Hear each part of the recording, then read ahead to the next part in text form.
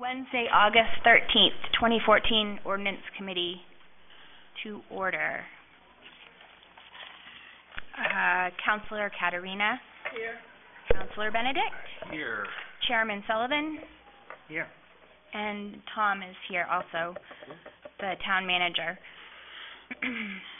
Item number 3, approval of the minutes from May 28th, 2014. Do I have? So moved. Second. All those in favor? Good.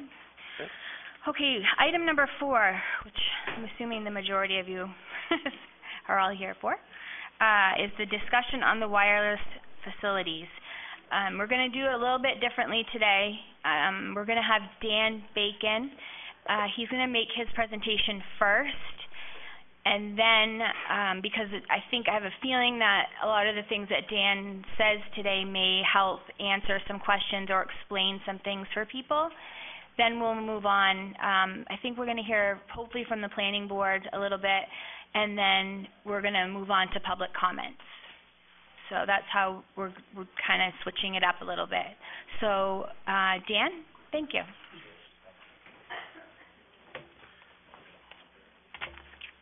Thank you.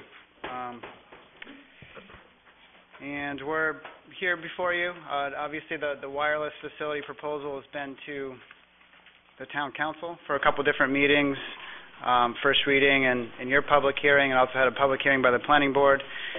And both the planning board, the public, and the council have given us some feedback in terms of how really to kind of thread the needle between improving wireless coverage in the town's poor coverage areas, which is the charge of the Ordinance Committee quite some time ago, while balancing that with minimizing impacts in terms of property value impacts, proximity to residential neighborhoods, scenic views, kind of visual impacts.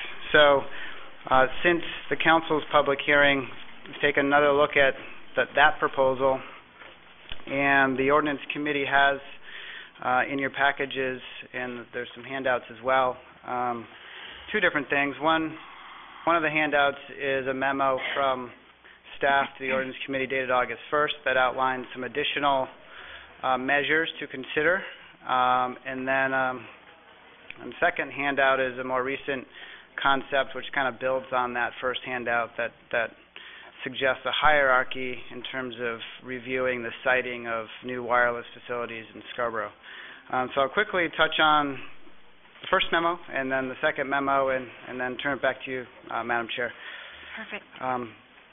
So using that memo, one of the things that is a recommendation from staff is to go a bit further in terms of challenging and requesting providers, the wireless industry, to first see if there can be a co-location of additional antennas on existing towers before a new tower is proposed somewhere in the community.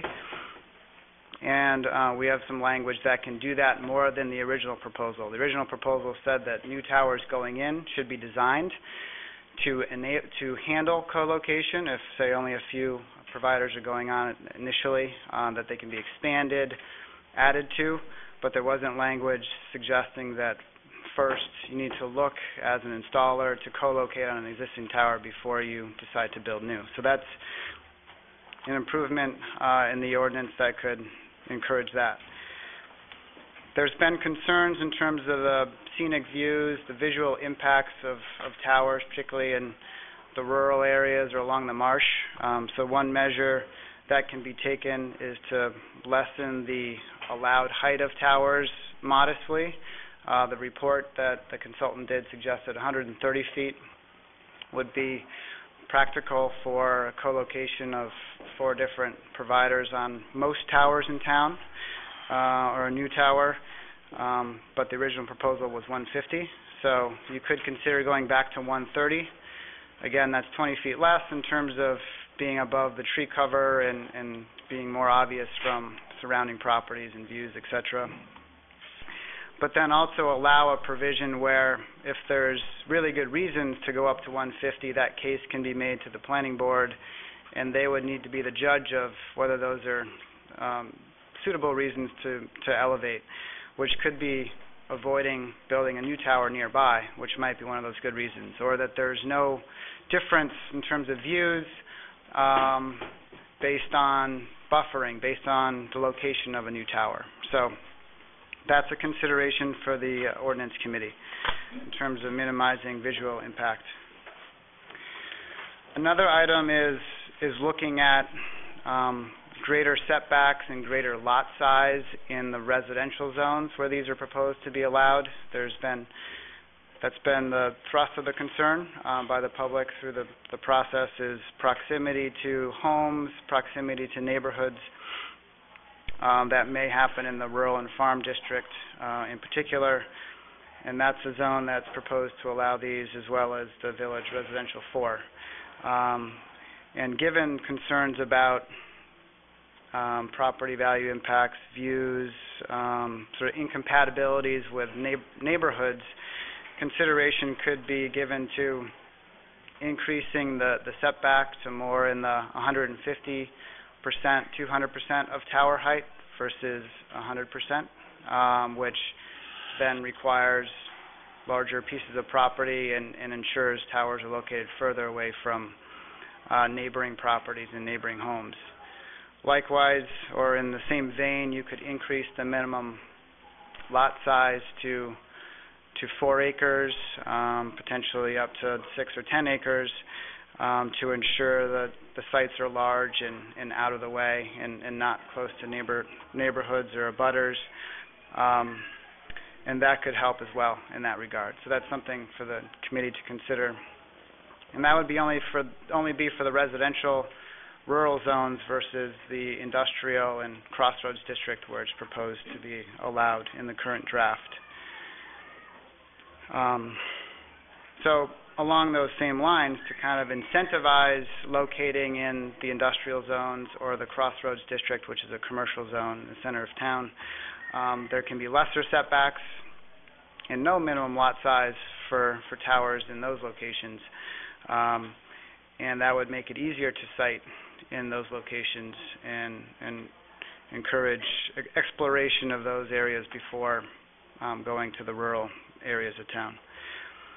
In terms of aesthetics, which has been brought up, there could be some consideration for requiring a specific type of tower if a tower is going to go in, such as a monopole style. Those are the ones that are perhaps less industrial looking. They blend in a bit better. I think the industry considers them as being more aesthetically pleasing. And I think those generally work for co-location and for the heights of towers that the town is talking about. They wouldn't work so well if you're talking about 200 to 400-foot towers, given their structural integrity. But so that's something to consider, and that could help with the aesthetic piece and kind of fitting into the landscape, and requiring that the color be a sky tone that would blend in quite well, as opposed to a more industrial style tower. And as a final topic, and this came up to some degree with the planning board, there could be some additional standards on the buffering and vegetative screening involved with towers, particularly in the rural and farming district. Again, to make sure if it's a wooded site that there's only clearing done necessary for the installation of the tower, which can, if they're mature trees and it's a larger property, that could be very effective in screening views of the tower. And also giving the planning board some flexibility on larger sites to say if there's a large site that's half field and half wooded, give the planning board some flexibility on working with the applicant to site the tower in the least visible location to again help with concerns about scenic impacts, property value impacts, things like that. So that's generally speaking what's been thought about since your public hearing and what's in the Ordinance Committee memo. And we have worked on some language that could begin to get us moving in that direction on those particular refinements. And then more recently, and that's the second memo and handout that's available, is it's kind of couple those ideas with a process or a hierarchy that both an applicant and the planning board would have to go through as they're considering siting new installations in town. And that would really be a stepped process, and that really be tasking the applicant to first consider co-location on existing towers or expanding existing towers, so using existing infrastructure out there. If that's inadequate or doesn't meet the need in terms of the poor coverage areas or the area they're interested in serving, then they can move to a step 2, which would be consider locating a tower in the industrial district or the crossroads district, which is the commercial zone. So the zones that these have been allowed in the past or are deemed least impactful in and would fit in the best. And they would need to consider potential tower locations in those areas, and that may serve the need. If it doesn't serve the need, then they can demonstrate that to the planning board, and then they can move to the next step, which could be, particularly in the residential areas or the rural areas, considering a stealth installation that's attached to a building, that's within a church steeple, that's attached to a higher transmission line utility pole, something that's building on existing infrastructure, not putting in a new tower, which you would think would get to kind of the concerns about scenic impacts and that type of thing. And that may serve the need in a particular area that needs improved coverage.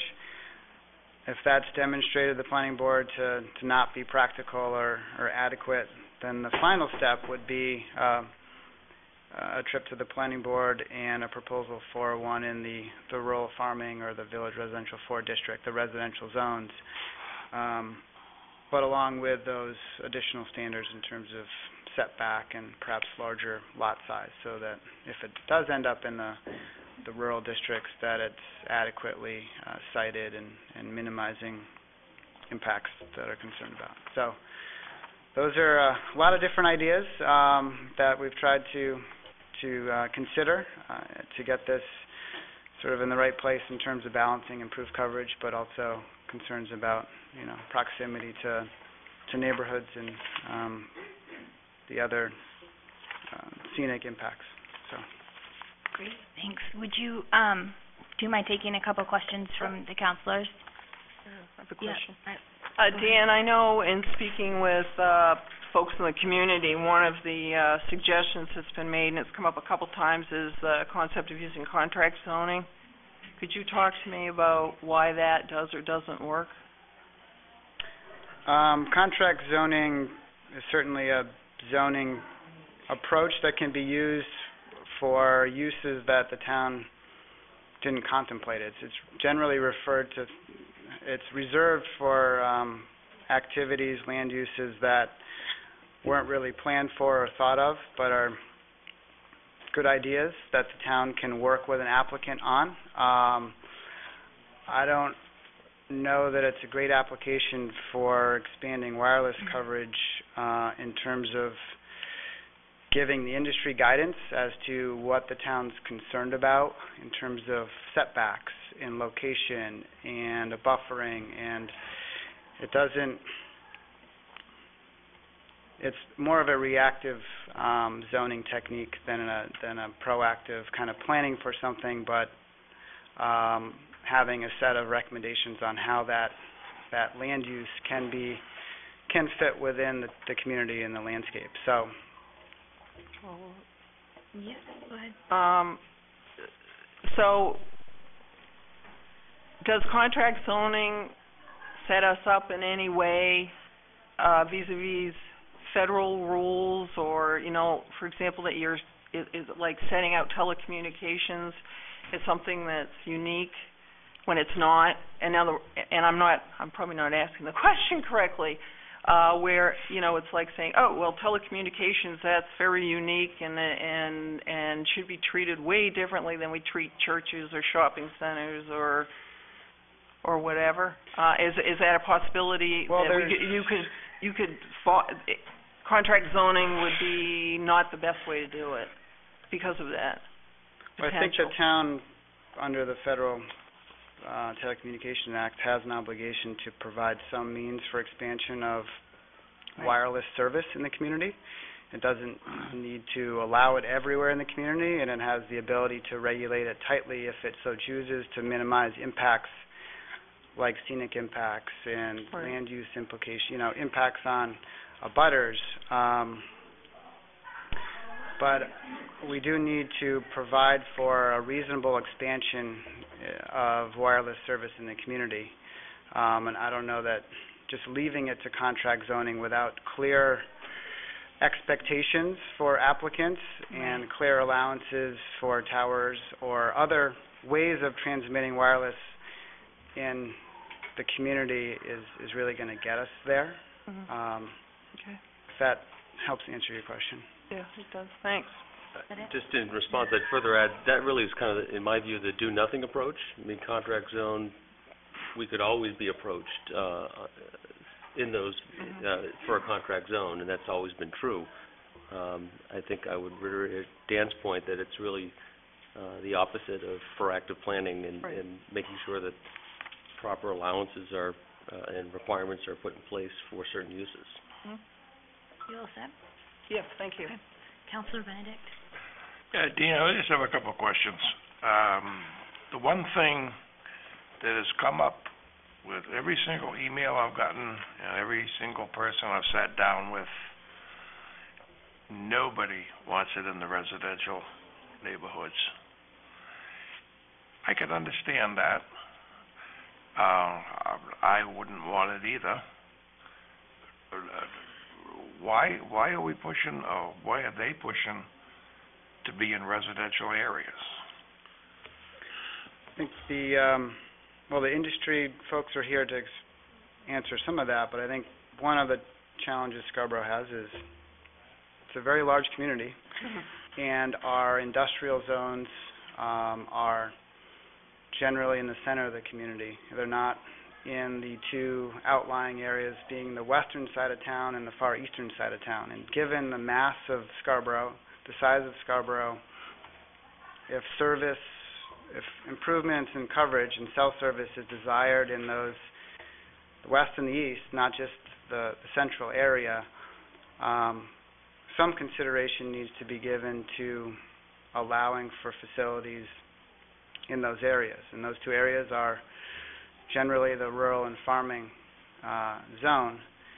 And that's where the ordinance committee and the town need to decide, okay, what are your expectations for improvements in coverage, and what do you consider a residential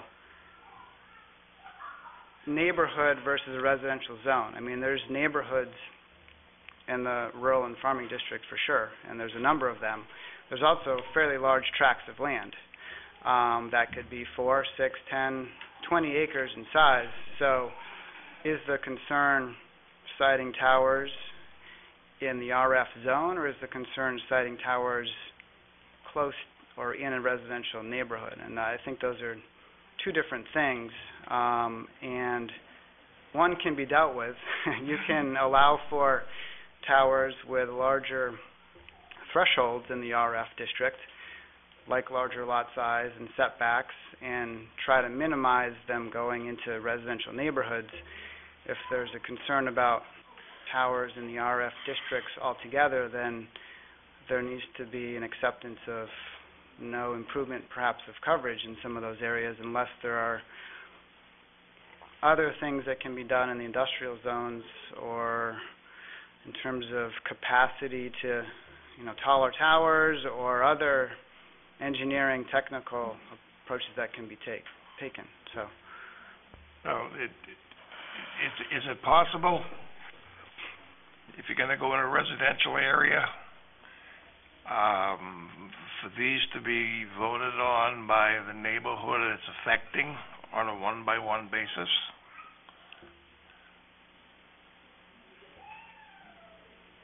That's unusual for, I mean, you can do that in terms of if it's some degree, that's sort of the town land scenario, where if the town was an applicant into working with a tower installer, then the town council can have a process to decide whether a tower goes on town land, independent of the regulations. But to write zoning to require someone other than the review authority, which would either be the planning board or the zoning board, that's highly irregular. I mean, that's not necessarily how zoning land use works. That's more of a referendum process. Or so I think that would be more difficult to do. That's really the charge of the planning board or zoning board, is they need to, once you write the rules, they need to be the judges as to whether an applicant has satisfied the rules that you've come up with or not. Getting input from the neighborhood, getting input from the applicant, and then making that decision. I think that the feeling is that a lot of us are getting is that if the neighborhood, if there's a proposal for a tower to go up in a neighborhood and that neighborhood doesn't care that their coverage isn't very good, should they have the right to say, we don't want that tower? We don't care. We don't care that our coverage isn't that good. I think is that where you were going. I had that conversation earlier today with one of our townspeople, is the feeling of they're proposing this tower in our neighborhood. We're satisfied with our coverage. Why does the tower have to go there? I think that's where Councillor Benedict was going with that. And I mean, I understand your answer, but I have a feeling that's how a lot of people feel. So it's sort of a hard, it's kind of a tough place to be. I think it gets back to, what do you consider a neighborhood? What is the council, as the legislative body, ultimately considers acceptable in terms of proximity to neighborhoods or not?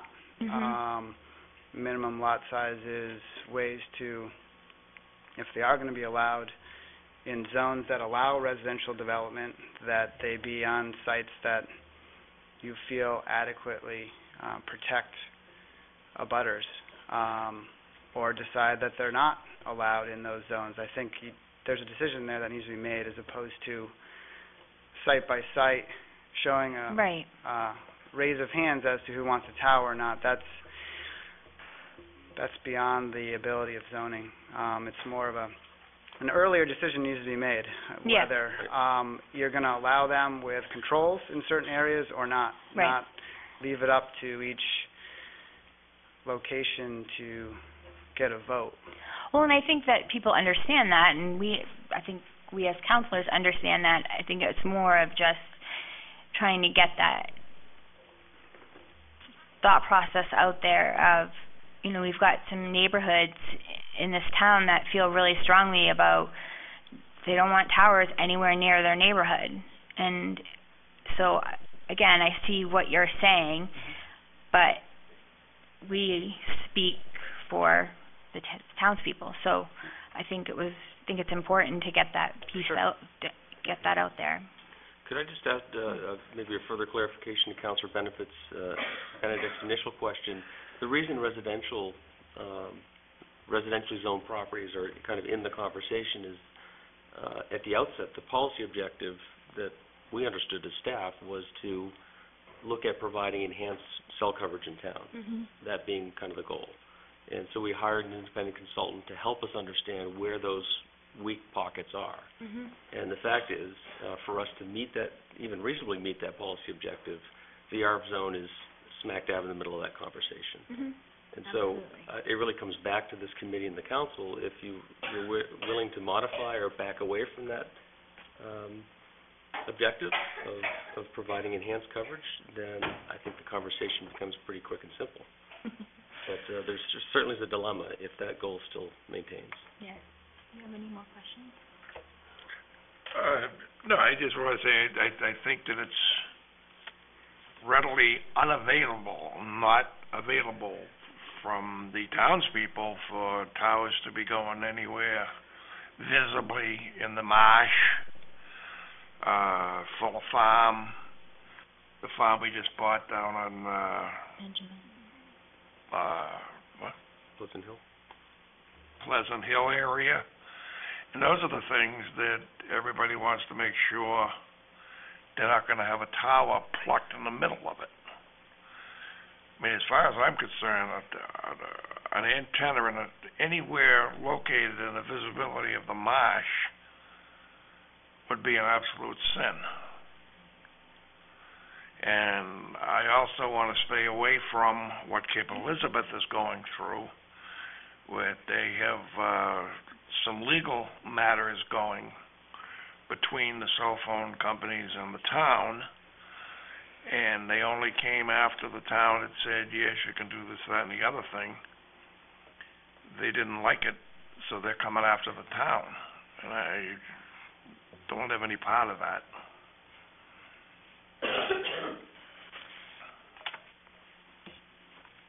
That's all I got to say for now.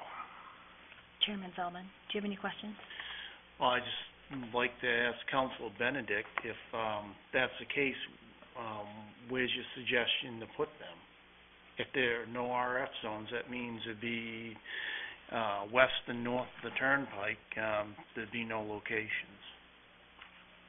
I mean, it sounds like, are you willing to drop this whole proposal as far as an ordinance to improve cell phone coverage in the town of Scarborough? Well, don't take my answer the wrong way, but I live on Burnham Road. I live 2.25 miles from an antenna at King Farm on Route 22. Mm-hmm. And the way the crow flies, I live about 2 miles from, I believe it's Stony Brook School, where they also have a tower. Mm-hmm. And for me to operate my cell phone, I got to go outside. And even then, calls get dropped. I mean, it's absolutely horrible. And the way I've compensated personally, it cost me $30 a month to have a home phone. And I'd rather spend $30 a month for a home phone than be looking 2 doors down and having an antenna.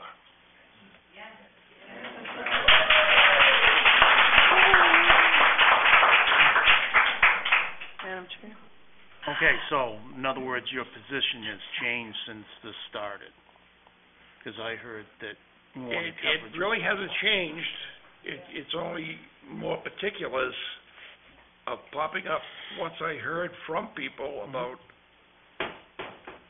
people in town have gotten approached for, we'll pay you $800 a month to put up an antenna. We'll pay you $1,000 a month. And I'd hate to turn around and give one, say to somebody, oh, sure, go ahead. And then 2 years later, they move, and the town of Scarborough is stuck with an antenna. Okay, I just wanted to hear a better explanation of. I like the best. That's good. No, I like that's the good. best of both worlds. I think we need to have an increase in the ability with the cell phones, but not at the expense of the taxpayers not liking it. Okay.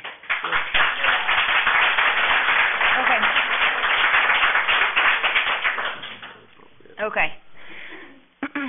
Madam Chair, Yes. if I could add something to that? Yeah, just one second, please. Are you Oh, good? yeah, I just had a question for Jim. Did you want to ask Dan anything? No? No. Okay, yes, Thank go ahead, I'm sorry.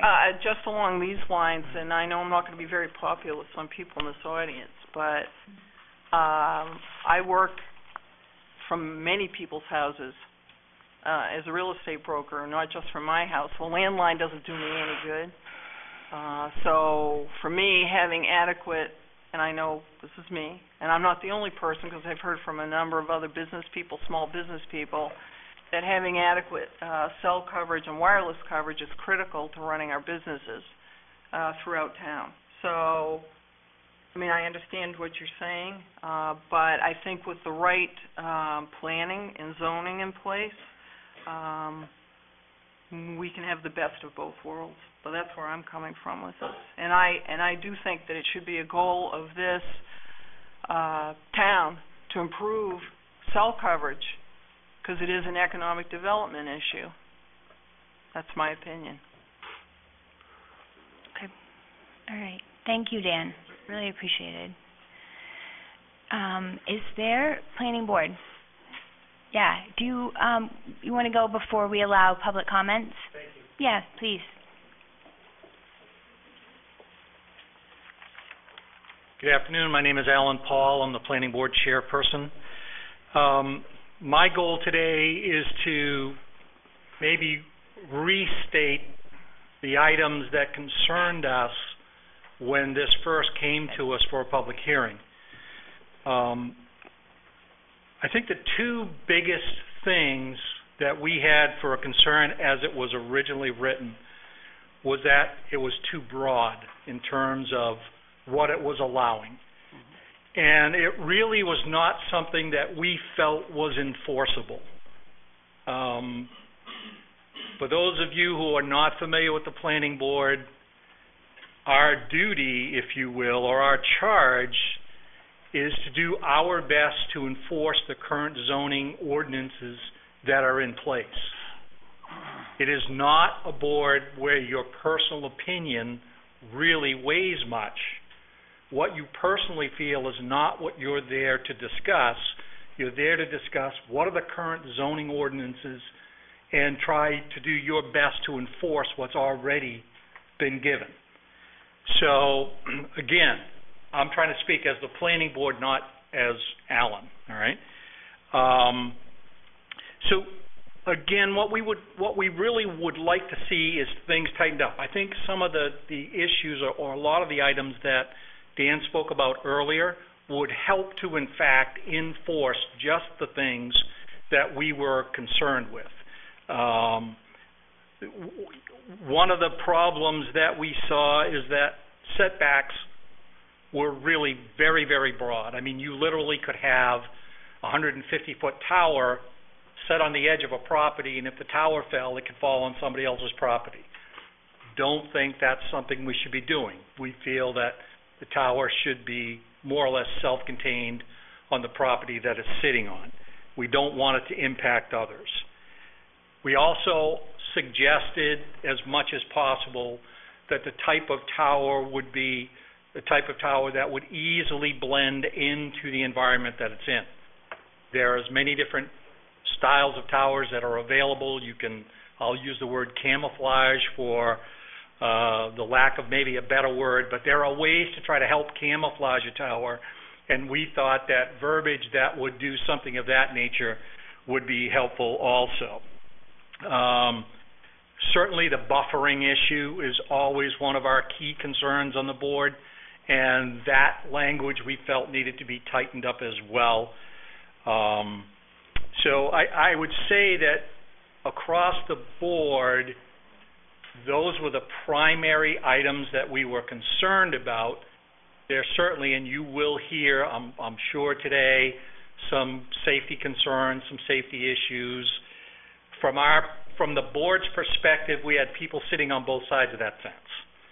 So there were some people that had those concerns. There were some people that did not have those concerns at all. So I think the beauty of being, I think, on the town council is you get to have that opinion, and that's the one that matters in the end. Whether you feel it's a safety concern, whether you feel it's not a safety concern, your personal feeling can come into play in your decision-making process. We do our best to try to keep our personal opinions out of it. Having said that, I'll end my planning board comment. I'd like to make one personal comment if I could.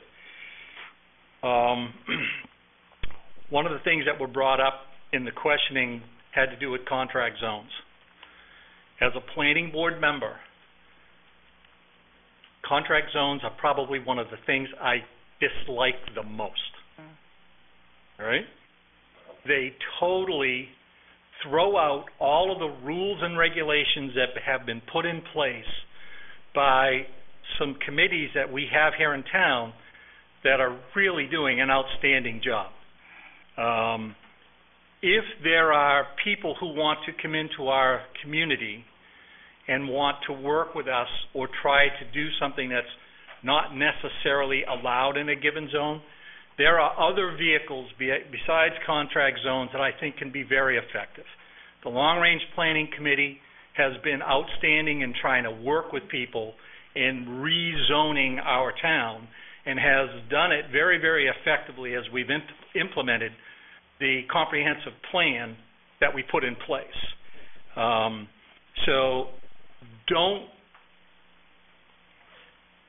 I would ask you to hesitate before you consider a contract zone so that you don't overrule the work that's been done by some outstanding members of our community. Thank you. Thank you, Alan.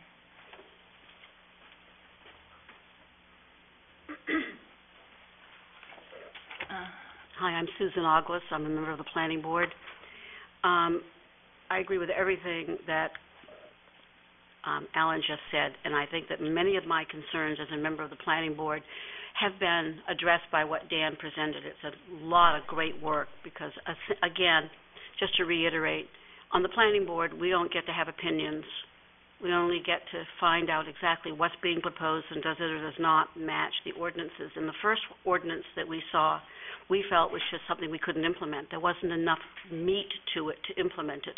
And what Dan presented really makes a big difference. I think it needs some fine-tuning, and that will happen. I know it will happen. But the general concept of how to go about it just feels much more stable. Just a couple of things. I'll start by saying there couldn't be anything worse for this, I don't think, than contract zones. And for all the reasons that Alan just said, but there's also another one. Once the contract zone is in place, they can come back and ask for it to change. And I can give you examples, but I won't take the time. There are contract zones that exist out there now, and just about every time we turn around, they're back again for another change to their contract zone. Now, that's a pain to have to deal with as a planning board, and it's very, very bad planning. And that's what we're all about, is planning, so that we don't end up with a town that doesn't look the way we say we want our town to be. Under the implementation, having said the positive words about what Dan is offering, one of the things I was most excited to hear him say is that there is a difference between residential neighborhoods and residential zones. Mm-hmm. Okay? I live right next to a residential zone. I also live in a residential neighborhood. I don't want anything in a residential neighborhood that's a cell tower. I shouldn't say that. That is not my primary choice. But a zone, because if we're talking about out in the western part of the town, there are large pieces of property in which you could put in a cell tower that is well camouflaged, well positioned, obviously big enough so that if it falls over, it doesn't hit anything.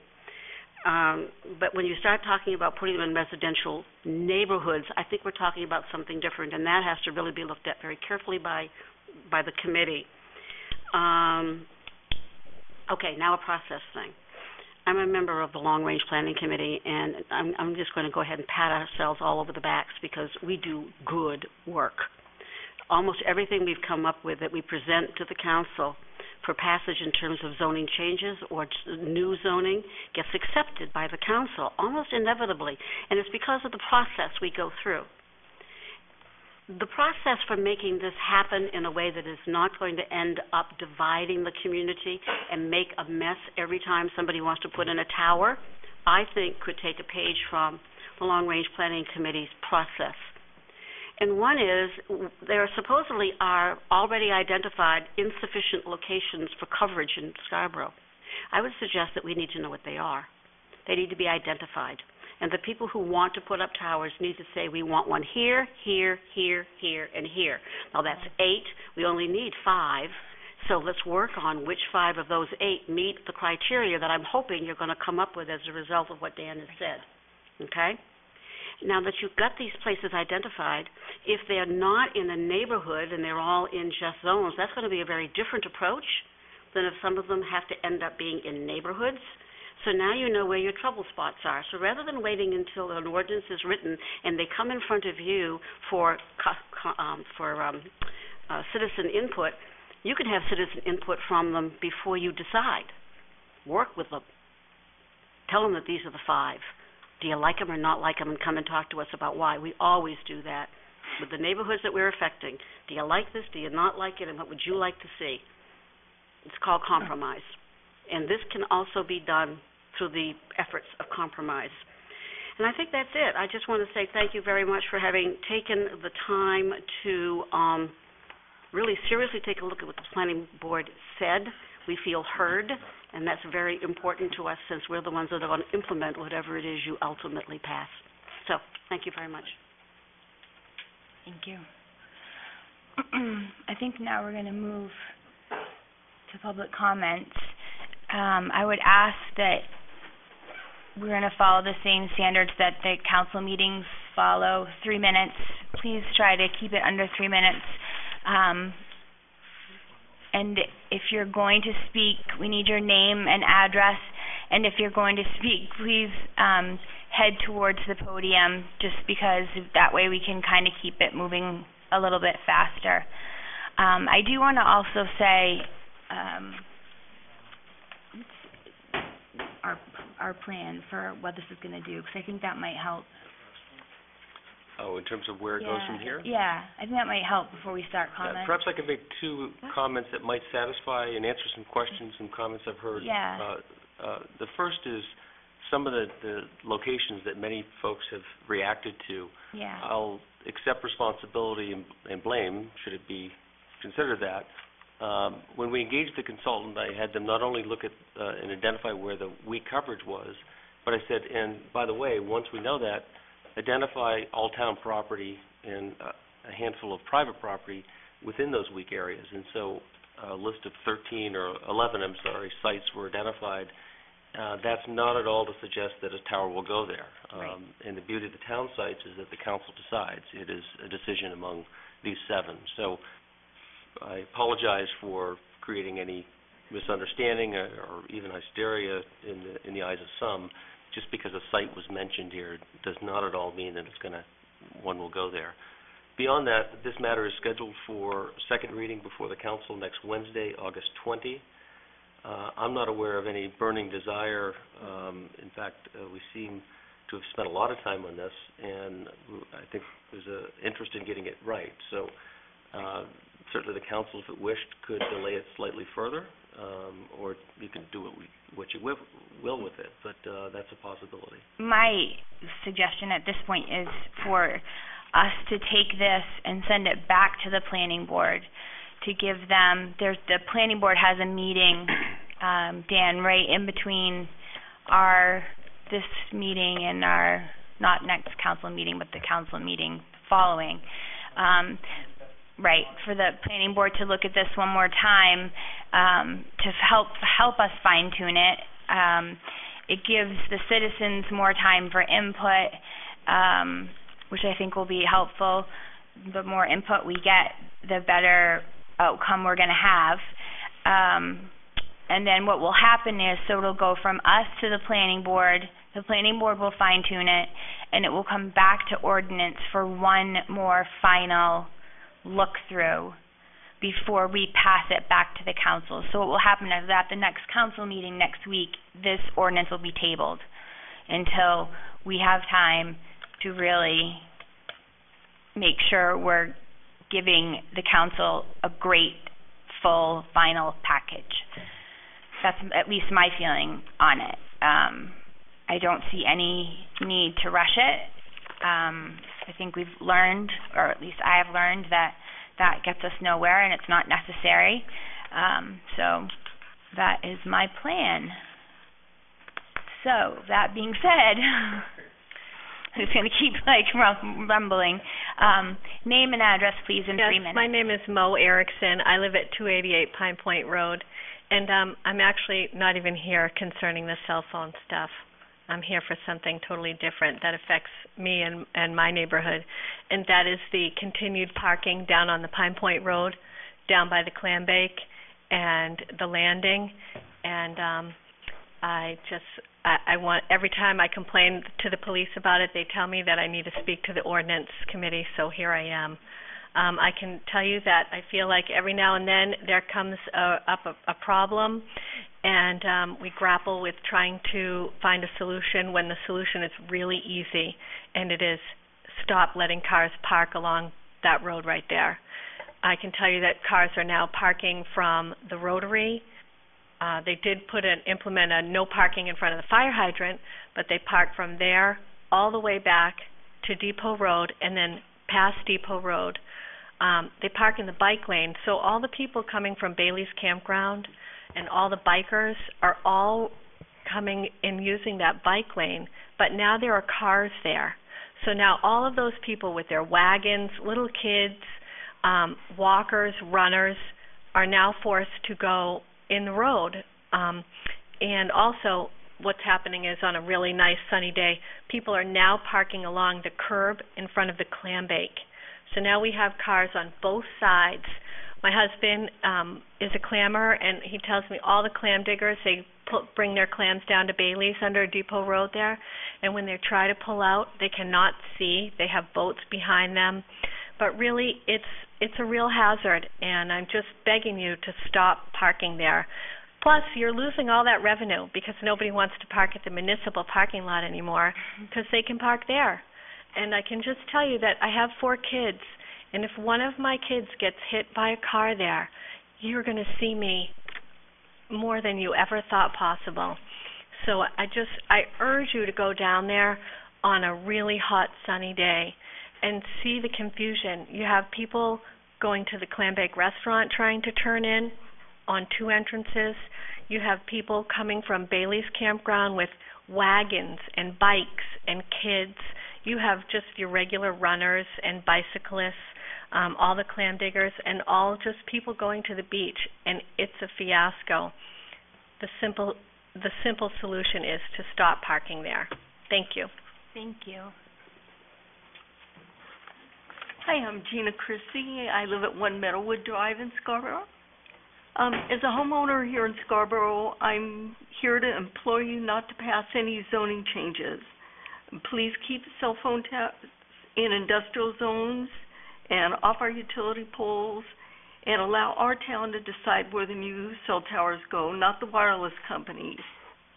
I also want to say that I love our town, and I don't want to witness the detrimental effects that this blight is going to have, not only on our property values, but our health and the beauty of our town.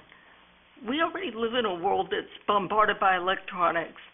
We've got more than ample opportunity to use them whenever we need to. Scarborough neither needs nor wants further bombardment of this type. You know, I moved here from California to escape that. And let me tell you, we've got something special here. And I think you need to think about, is this really the direction you want to take our town in? You know, I implore you again to consider that very carefully before your proposed actions cause something special in this town to be lost forever. I believe that you became a part of town council to hear our voices and act upon the wishes of the townspeople, and I hope you hear us now. Thank you. Anybody else?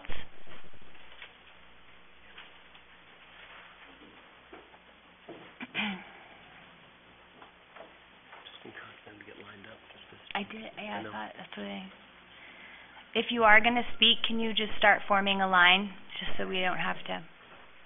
Hi. Karen DeAndre, Eagles Nest Drive. Thank you very much. Yep. I had planned to come here to say a whole bunch of different stuff, but I've kind of changed because I really am liking what I'm hearing. I've looked over the memos. I think we're going down the right road. I don't think we're quite there yet, but I think there's a good process that's started. I really appreciated what Susan Auglis had to say about neighborhoods and zoning. I thought that was really important, so I won't reiterate what she said, but I will just say ditto. My only other sort of thought that I wanted to bring up right now is we already have towers communications towers in Scarborough, and so they must have gotten put there under some kind of process. So at some point, I would love to know what that process was and how those cell towers got to be where they are. That's it. Oh, and thank you. Thank you. Next.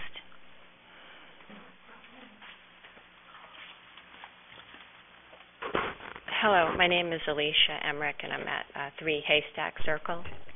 I do appreciate the updates that Mr. Bacon presented to us today.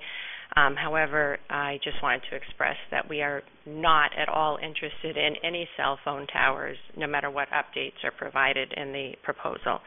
And on this issue, we will not compromise. I was looking at the first sheet dated August 1st that Dan provided that will now limit the tower height to 130 feet.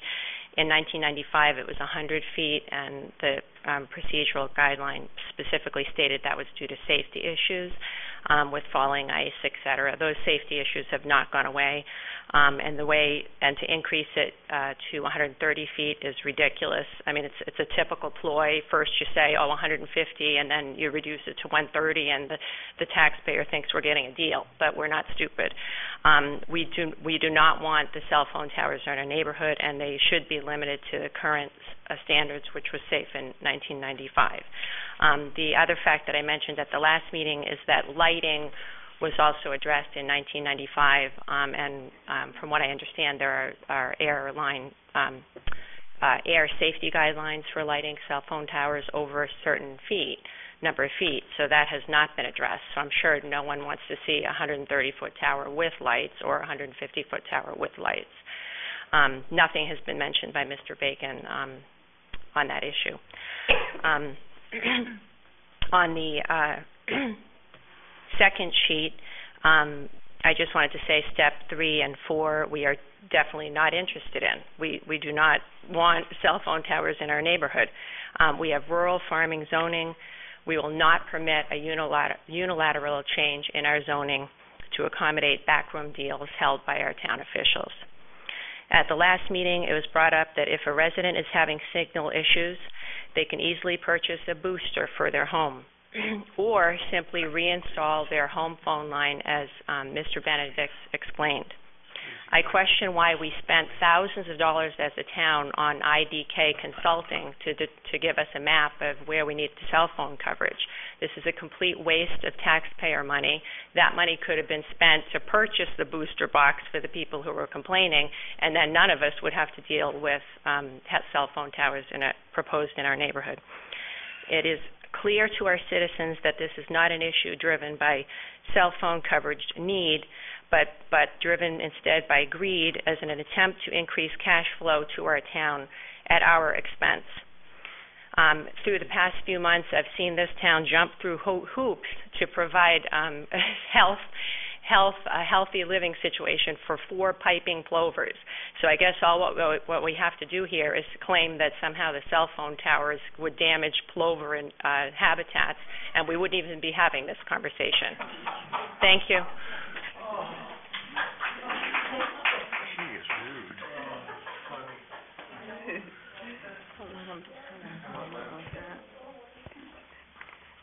I'm Karen Tangway from 4010 Lane. It's my sincere hope that you not only will refrain from adding a cell tower to Wiley Field, but that you'll keep the RF zones unchanged. Between possible health issues which could emerge in the future, property values, and aesthetics, it is desirable to keep cell towers out of neighborhoods and locate them in industrial zones. I just want to mention the subject was brought up about camouflaging cell towers, and I've seen some pictures of cell towers camouflaged as trees, and they rise up way above the natural tree line like horticultural aliens.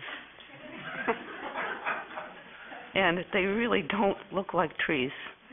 So in our Wiley Field, we've got probably 80-foot trees, and we're talking about a 130-foot tower, which is going to be one heck of a tree sticking up there, okay? I want to mention that part of Benjamin's farm does abut Wiley Field, and we would like to see that farm remain an unchanged RF zone that would not house a cell phone tower. I feel it is essential not to pass an ordinance that would change RF zones in any way. In Scarborough, we are a community of people who love our town, and we want to protect and preserve it. We don't wish to discourage cell phone towers, as they are certainly needed. We simply believe that they do not belong in or close to residential neighborhoods. Industrial zones would seem to be the best home for cell towers. I also believe that it would be in the best interests of the town to not allow wireless companies to contract with property owners for the purpose of erecting cell towers on said properties. I think that problems too numerous to imagine would emerge from this. And I would like to see the town in charge of when and where towers will go, rather than having this dictated by the wireless companies. I believe that in the long run it can be a win-win for everyone involved to protect the health and integrity of neighborhoods and place new towers in industrial zones. Thank you.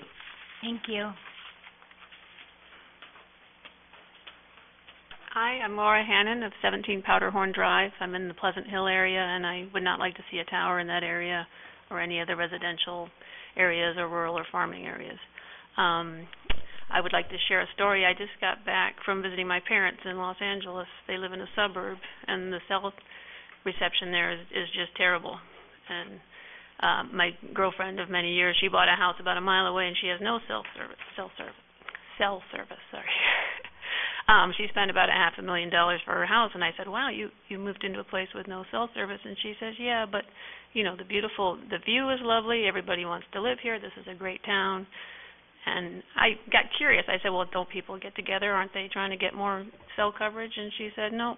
And I checked with everybody I met when I was out there. I spent about 3 weeks there this summer with neighbors. I asked people, and they said, "Yeah, cell service is pretty crappy here, but we live with it. We get along with it. Real estate values are great. The place looks great. We don't have cell towers all over, which would just ruin the landscape forever. We get by. We've been here for generations, and this is just, an inconvenience, but we live with it. And people still move there. Real estate's booming. All of the businesses are still there on the main street, and,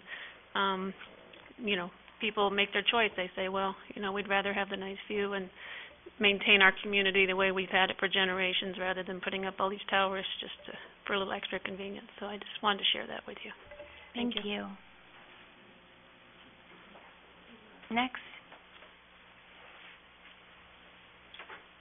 My name's Robert Rovner, 4 King Street. I wasn't going to talk today, but since Mo Erickson spoke about the parking on Pine Point Road, I have a little bit different take, but one of the things that concerns me about all this decision-making you folks are going to be making is the repercussions that we're suffering in Pine Point now, or what we may be suffering. Because there's a plan down there to possibly eliminate the nestling duck and the food processing, lobster processing plant that's next to it now, expand to that location and double the size of the building and bring it out towards the road.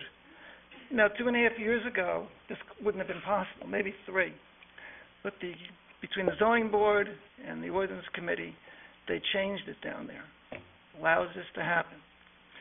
I moved here permanently 2 years ago and bought a house 7 years ago.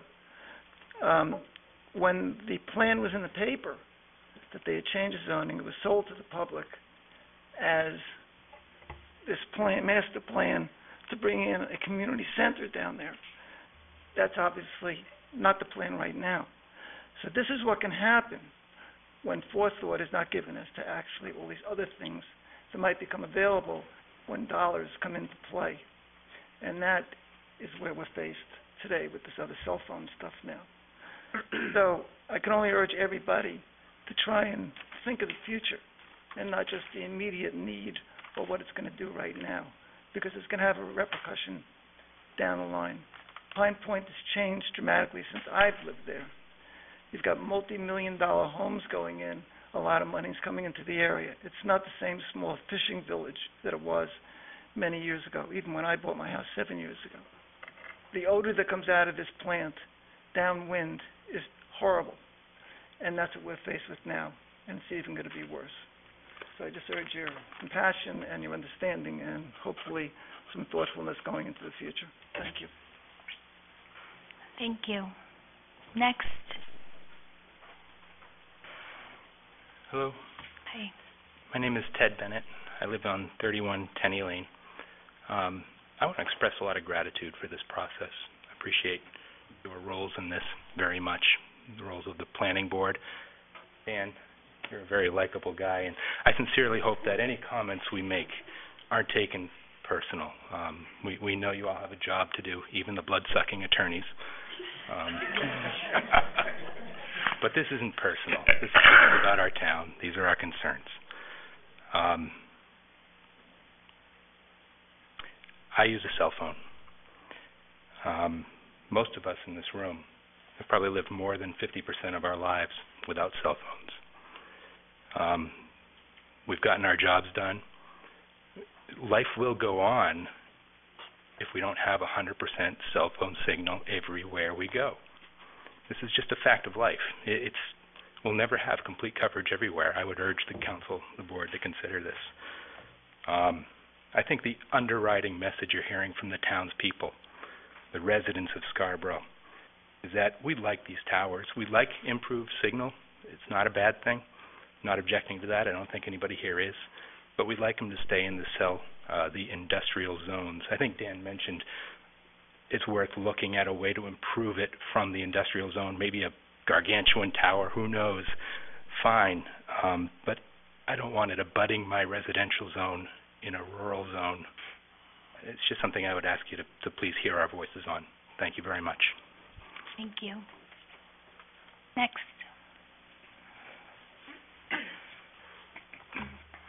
Good afternoon. I'm sorry, I'm Lisa Boxer, and I'm fighting a cold, so my apologies. I also want to express my gratitude. Thank you for all of the hard work that you are doing. Thank you for not rushing and for sending it back to the planning board. Everyone that I've met with on this issue has been incredibly open-minded, and thank you for taking our concerns to heart. So it's not an easy job you have. Like a lot of people, I arrived at this particular issue pretty late in the game, pretty late in the process, and I've come to understand a little bit more about why that is, because over the years I've taken a special interest in the issue of cell phone towers and municipalities making decisions about them and residents opposing them. And in each case, the wireless company proposes an individual tower in a specific location, and then the residents become aware of that tower, and then the conversation begins. In this case, there wasn't a single tower, there wasn't a single location, so there was no targeted school or neighborhood, as is the case in other towns. Here we're really looking down the barrel of a very broad wholesale zone change. And that is the issue for a lot of people I've talked with. Excuse me, I have to cough, I'm sorry. Or at least clear my throat. If passed, these zoning changes could really effectively cut off any conversation and any future conversation by putting the power in the hands of the wireless industry rather than in the hands of our town leaders. And then there's no turning back. Thankfully, though, the zone change trigger has not been pulled yet because you guys are the ones that I want making the decisions about where towers should and shouldn't go in our town. Not Verizon, not AT&T. Once cell towers become an allowable use in the RF district, for example, it's the wireless providers and not you and not the planning board who will control tower placement as long as they meet the performance standards and the setback requirements. And then residents like me will be worried about whether or not a suitable neighboring lot will have a cell phone tower and whether a suitable utility pole will have an antenna array. Incidentally, I do want to voice my especially strong opposition to Step 3 that allowed antenna arrays on utility poles because that could allow them even closer to neighborhoods and homes. I know that's not what any of you intended, but there's definitely a reason why the wireless companies like the original ordinance. So I hope that you'll start with the 150-foot towers. I agree with Ted, taller if necessary, 200 feet in industrial zones. Since cell towers are industrial and commercial facilities, I do believe they belong in industrial and commercial zones, business zones, light industrial zones. And then if more coverage is needed, expanding to suitable town-owned property. And I really, bottom line, I know that we all care deeply about this town, and I'm not opposed to better cell coverage. I'm just opposed to doing it in a way that ties in the hands of the people that I elected to protect me and my family. So thank you again for all of the hard work that you're doing on this, and I hope that you continue to work with us in the future. Thank you. Thank you. Next. Hi, I'm Suzanne Foley-Ferguson. So I guess one of the things, everybody's saying thank you, and I did want to say thank you as well, but I'll say it really quickly, especially Mr. Benedict, who just expressed that he had a change of heart, because that shows that he's really listening to the community and the voices, and listening and sort of gathering information about it. I think the manager took it back to what was our policy objective, and that the council had decided that it was our objective to expand coverage. I think from the community's perspective, we didn't hear that as a community conversation. Maybe it was in a council goals session, or maybe it was in an ordinance committee session. I don't think the person who said backroom deals meant to implicate anybody, or maybe they did. I don't know. I can't speak for them. But if wherever that conversation started, I don't think the full community ever talked about that policy, because the policy conversation is really the comprehensive plan. And the comprehensive plan and the visioning and the long-range planning committee, those are where policy discussions take place. Those policies didn't say, let's expand cell coverage. So if you're hearing complaints, that's one thing, but it isn't consistent with our. So I would take it back even further. One is cell towers in all of these zones consistent with your comprehensive plan? Because if it's not, it won't be legal if it's not. So I was hoping that maybe you guys might get the opinion of the long-range planning committee to see whether it was consistent with a comprehensive plan, and what their opinion was. Because there is another way, instead of doing it this huge broad way, if you are getting complaints over in the west, for instance, you can identify a location and change that to a commercial zone. And then you continue to allow cell towers. Or, as Dan has talked about in step 2, considering locating them in the industrial or crossroads districts, perhaps take a piece of that crossroad districts and make that commercial or industrial. Take a partial out west Scarborough. So there are other ways, and I haven't heard anybody talk about that, so I don't know if you guys considered it or not. But what zoning is you can go to the state and you can find out what zoning laws are meant for, and you can also read our own purposes of what a zoning ordinance is. And it really is to separate zones.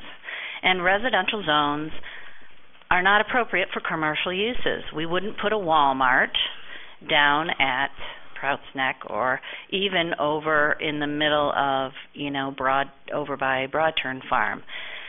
They wouldn't want to be there probably, but I guess what I'm saying is there is separations of uses, and while this is a little bit different in terms of the law and what's appropriate, we should be keeping cell towers separate. So changing a zone to allow that is one way of doing it.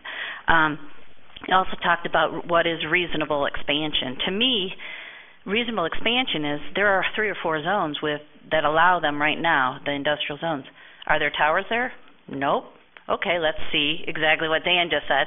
Let's see what would happen if we put those towers in there. Because, frankly, no matter how many towers we have or whatever, as one of the people indicated, you're not going to always get 100% coverage. That's just the way it is.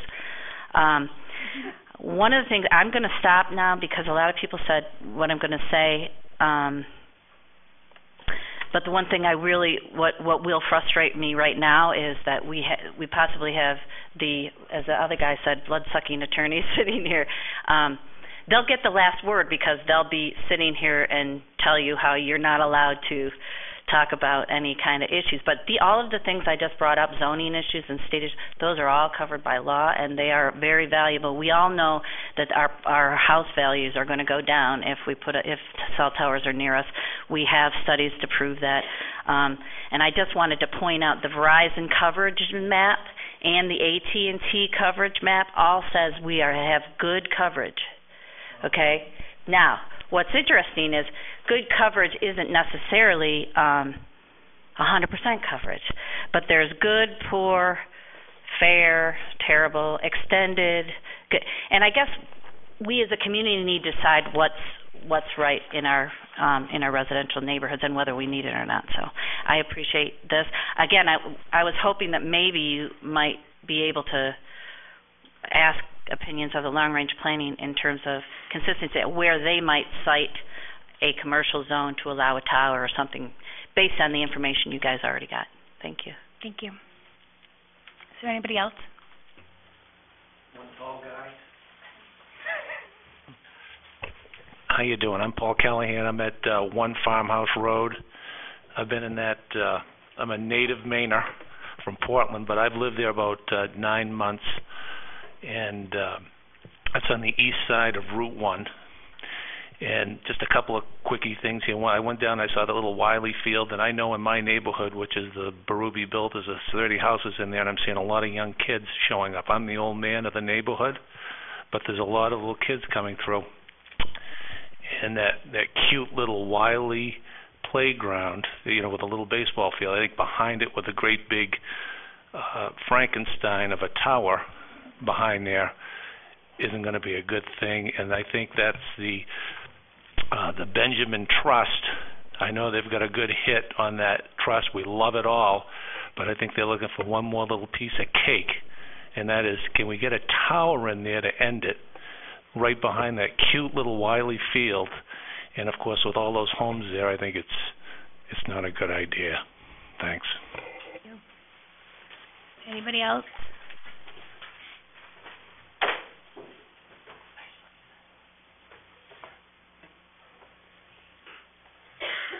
I am Stuart Cobb from Portland, and it's been 4 years since I've battled a life-threatening brain tumor, and my doctor has strongly believed that was from my heavy cell phone use.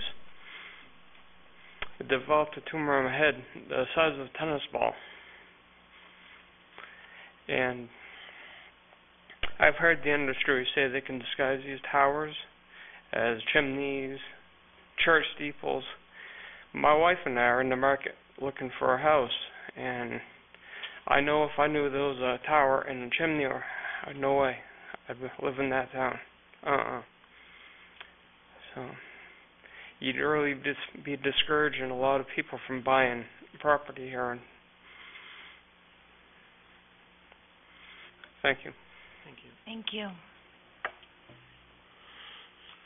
Hi, I'm Ron Bono from 6 Old Neck Road in Scarborough. I appreciate the opportunity to comment today, and the turnout seems to be terrific, and I think it would be even greater if it was held in the evening. Word is getting out, and I think that's what's happening here, is that people are becoming aware of what's going on. I've lived in Scarborough for about 40 years now, and I'm currently in the process of building a home by the marsh off the Black Point Road. I hired a Scarborough builder. I hired a Scarborough kitchen company to put in my kitchen. I hired a Scarborough flooring company to put in my flooring. I've hired virtually everybody from Scarborough to build this house. When I bought the property last year, this was zoned in an RF zone, and that's why I bought it and invested a lot of money in building in Scarborough, a brand new home in Scarborough, and then to find out that zoning potentially is going to change for this area, or that a tower could be allowed at the sewage treatment plant as one possibility, I would have never purchased that property, and nor would I ever built a home on that piece of property. There needs to be some stability for people when they buy land or property in Scarborough, that if it's zoned RF, it stays RF. And to make these changes and allowing potentially cell towers in areas that are zoned RF is beyond belief, quite frankly. And I think the problem could be solved by just removing cell towers in RF zones. There are enough other areas, or if there are areas that are currently zoned RF that need to be changed, that haven't been built up yet, if there exist those areas in town, we can look to change the zoning that allows, that makes it commercial or industrial. It would allow towers. But to take an RF zone that's been in existence for many, many years, have people invest money in these neighborhoods, then to find out, oh, geez, by the way, we might be putting a 150-foot tower up your backyard. It just doesn't seem right. And so I hope that the Ordinance Committee considers that issue. And like I say, I think by removing the RF zone from any towers would eliminate the outcry that we're hearing today and that we'll continue to hear in weeks ahead. I was at the last town council meeting, and we had one person from the community speak for cell towers and RF zones. The other two folks were from the cell companies, and we probably will hear from them today. We have not heard from any proponents of cell towers or increased coverage in town from residents today. So I find that rather interesting as well. I think Mr. Benedict made a good point, is that if we open the window to cell towers in these areas, RF areas, we're going to run into the same issue Cape Elizabeth is now running into, being sued by cell companies. And you just open that window, and they're going to go through that window, and they're going to go for the gusto. And it's going to create problems for the town. And, I think we have to look. I was looking at the latest issue of Down East Magazine, and they listed, Maine's scenic 60 locations in the state of Maine that are scenic. Number 6, Scarborough Marsh. And, you look at that and you say, all right, we'll put a cell tower there, 150-foot cell tower there, and, is that going to make Down East Magazine? Maybe it doesn't matter to some people, but it does to me. I look at the town's website. You look at the beautiful pictures on the town's website. I don't see one cell tower in all those pictures I scroll through on the town's website. So, just like you to consider, removing the RF zone from any consideration of having cell towers. And I think, instead of selling off our natural resources to get 1 or 2 extra bars of coverage on the cell phone, I think is a crime, personally. Thank you. Thank you. Anybody else? Okay, we're going to close the public comments. Other new business. Do we need to vote to send it to, I don't think so. This matter is scheduled for the next town council meeting. It's on the agenda. That's not going to change. So it would be helpful, perhaps, if this committee could report and provide recommendation to the full council as to what should happen next. Okay. That could take form in many different ways, including specific amendments to further improve the ordinance as it currently sits. And, could be a recommendation to table it, could be a recommendation to defeat it. But it certainly would be appropriate for some sort of recommendation from this group to the council. Okay. As I observe, I think all 7 members of council are here, so I'm not sure if there's any secrets here. And I think we know what we want our recommendations to the council to be. So, then I might suggest a vote of this body would be appropriate. Madam Chair, can I? Yeah, absolutely. I'm an alternate, but I can speak to this issue. And what I think that my recommendation to the committee would be to table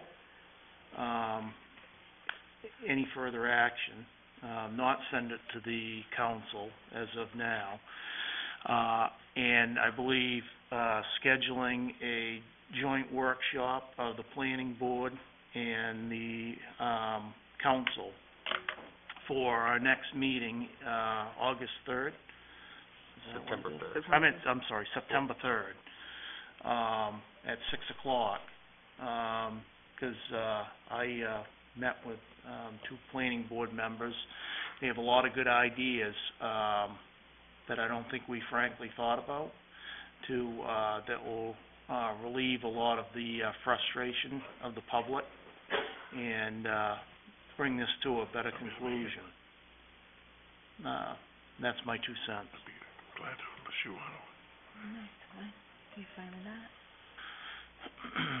Yeah, fine. Thank you. Do you have anything to say?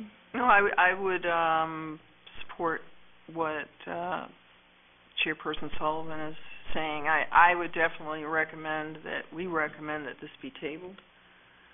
Yeah. Getting further input and a joint meeting, and I would like to personally get more information out of the providers. I know it's considered proprietary information, but I'd like to know more about exactly where locations would be that you guys are thinking, and gals are thinking of putting the towers, and working from there. So that's my opinion. I think you were out of the room actually when we had talked about, originally the plan was for us to, the ordinance committee, to send it back to the planning board for them to look it over, fine tune it, have it come back to us for one final thing before, and then table it next week. But your recommendation of a workshop, I think, is going to work a lot better than that. After speaking with the chair of the planning board, and Susan August, they really want to meet with the council as a whole, and at the work, or if you just want the ordinance, that's fine, but they want a chance to go. They have some great ideas that they shared with me, and I think it will lessen the frustration of the public. And to that point, the cell phone providers have got the next 2 weeks to meet with staff, I would say. They can meet with Tom and Dan, so it's in confidentiality, and share work with them on what sites would work, because they're going to be co-located. They're not going to have the opportunity to throw towers all over town. I want to make that clear. We want to stay away from residential areas. So it's crucial that they take this opportunity to meet with staff and work with them, because if they don't, this is going to be a missed opportunity for them. When are you proposing this joint? September 3rd. September 3rd. But it's up to you. This is my suggestion. Yes, please. My 2 cents. I'd like to make a motion to table this almost indefinitely until all the answers that are satisfactory have been brought forward. In conjunction with that, September 3rd, 6 o'clock, council and the planning board have a public meeting to discuss all the points that they now have or will have, and I'd like to get information back from the cell phone people, because as I said before, I've got a tower 2 miles north and 2 miles west, and I get no coverage, so I guess in conjunction I'd like to have a guarantee of sorts what we're going to get with the new towers for coverage. So that's your motion? Yes. Okay. It's a long motion, but I guess I'll second it. All those in favor? It's a vote. Okay. So, other new business. I think we're... Just to finalize that, would you like me to write something up that could be provided to the council at next Wednesday? Please. Thank you, Tom. Yep. See if some people want to say anything. They're very angry. Good. So I think we can just new business. Well, you and I can get together and figure that out. Adjourn it. Just make an adjournment. Can somebody make an adjournment? I move that we adjourn. Second. Done.